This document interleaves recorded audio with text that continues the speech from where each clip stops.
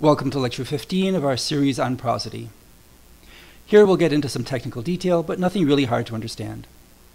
Pitch trackers are amazing things. They can take your speech signal and give you something clear and informative, even beautiful, sometimes even voluptuous, but don't be fooled. Real pitch contours are seldom like this. If you see something in a textbook like that, it's probably because a speaker with a great voice was used, carefully selected sentences were chosen, there were good recording conditions, and many, many takes. Probably your data is not like this. But pitch trackers can still give you a lot of information if used correctly.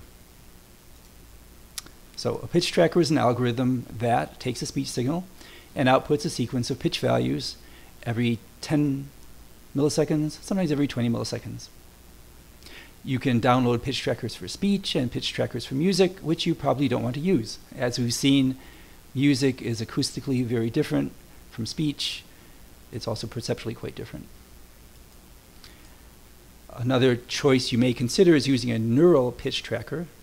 There are some that perform very well on whatever specific data set they're trained on, but that performance may not translate well to other data sets in different conditions or for different languages. And they also lack the parameters that you can use to tune their behavior so they work well for your specific data. So you'll mostly likely find one of these five. Pratt is incredibly convenient for quick looks at the pitch of short speech samples. Reaper is a standalone program that we found to be reliable even on noisy samples and even without much tuning of the parameters. And there's other good choices. All perform decently well, especially in clean speech, and especially if you tune the parameters properly. So we'll talk about parameter tuning. To do that, we'll need to think about what's inside the black box of a pitch tracker. And there's three major pieces. The first one is generating candidate values.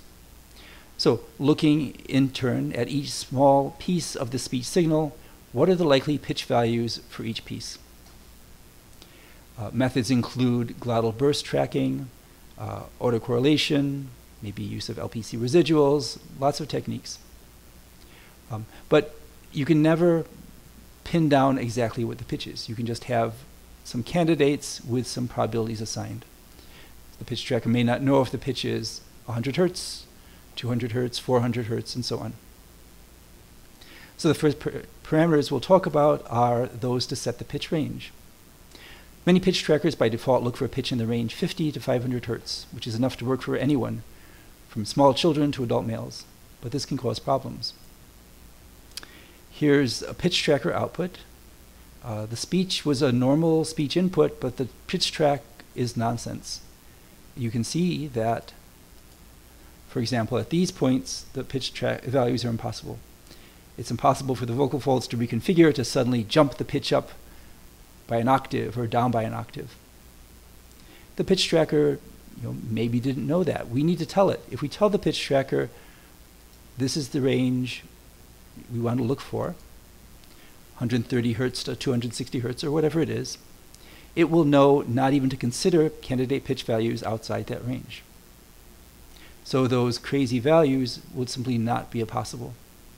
And better yet, the pitch tracker will instead try to find pitch values within the range that you specified, and so this faint green line here shows what might happen if those impossible pitch values were recognized in the proper range.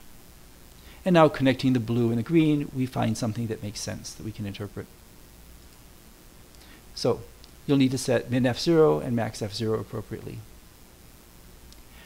Another topic from Lecture 5 was the question of microprosody. So looking at the pitch track for this little clip, it's something very odd. Right there. This is on the first S of source. So my perception of this disagrees with that of the pitch tracker. Let's see if you agree with me or the pitch tracker. Does it really sound like that sound is low there? All right, let's try that again. A good source of vitamins. All right. Well, it's true that human perceptions are very weak. It's hard to say what the pitch is just over a tiny, tiny fraction of a second. But to me, I don't have the sense that sound is low at that time. This is not something we could fix by changing the min F0.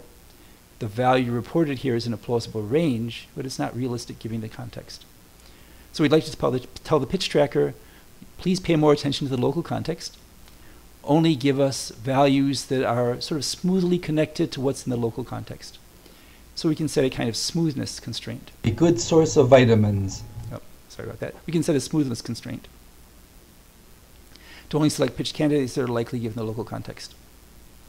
Another option is to tell it to just ignore pitch candidates that have only weak support. In this example, probably on the S of source, there's some action, some wobbling or something going on with the vocal folds, but probably not strong periodicity. The pitch tracker knows these things. It can tell those things internally, and we can tell it, if there is low evidence, don't give me those points. In other words, we can increase the voicing threshold to require a lot of evidence before it even reports a pitch point. So, two useful parameters. Both can help not only with microprosody, but also with those octaving errors. It can be risky to use those too much. It can distort the information that you're getting from your pitch tracker, which can be a problem.